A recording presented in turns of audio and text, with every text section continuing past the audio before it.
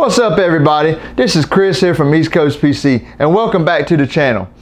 Today we have an interesting leak directly from videocars.com and we possibly have a new incoming AMD chipset called the X570S.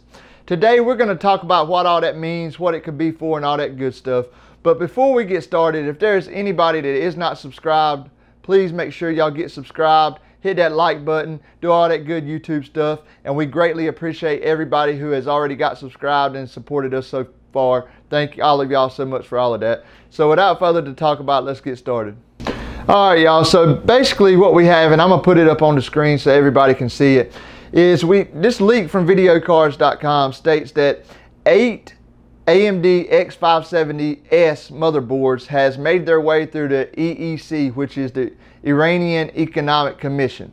I always say that wrong, but anyway, that's besides the point. So we get a lot of leaks that come through there. For some reason, I don't know if they just make everything public or how it exactly works, but almost all of our new products, GPUs, CPUs, motherboards, almost everything leaks through there first, and we always get a sneak peek at it. So basically, it's saying Gigabyte registered 8 X570S motherboards, including the X570S Master, and basically a new revision on a lot of their popular motherboards. So what could this new motherboard be for, and you know, when is it coming out, and why are they releasing another X570 revision? Well, there's a lot of speculation in the community. Nobody knows for certain, but it's certainly exciting. What I think it is probably the chipset they are going to release when they release the either Zen 3 Plus or AMD Ryzen 6000, whatever they call it.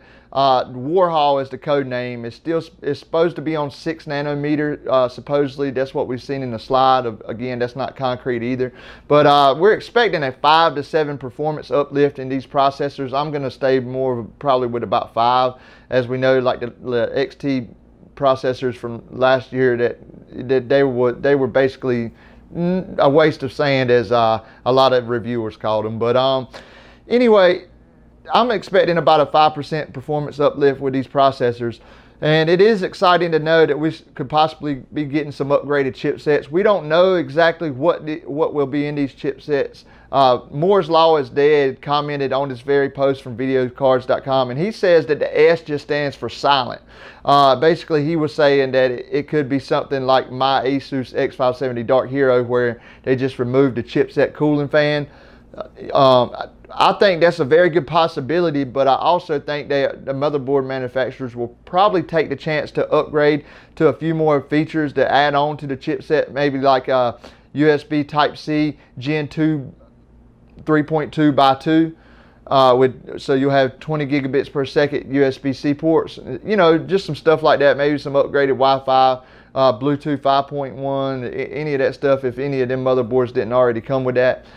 You know, so hopefully we'll get some goodies out of it, and hopefully there will be more to come. But nevertheless, it's very exciting to know that AMD is preparing a new chipset for these all new exciting processors. There probably won't be much of a performance leap, like I said, but for X570 owners like myself and like so many of y'all watching this video, it is exciting to know we possibly have one more refresh, one more drop-in upgrade for our X570 boards, which a lot of people thought that Ryzen 5000 was going to be the end of the line. And the last 3 or 4 months, we've been seeing little leaks here and there and not really knowing if the refresh called Warhol is going to be on AM5 or AM4. In a leak slide also, it is saying Warhol will be supported by DDR4 and PCI Express 4.0. It does not say anything about DDR5 or PCI Express 5.0.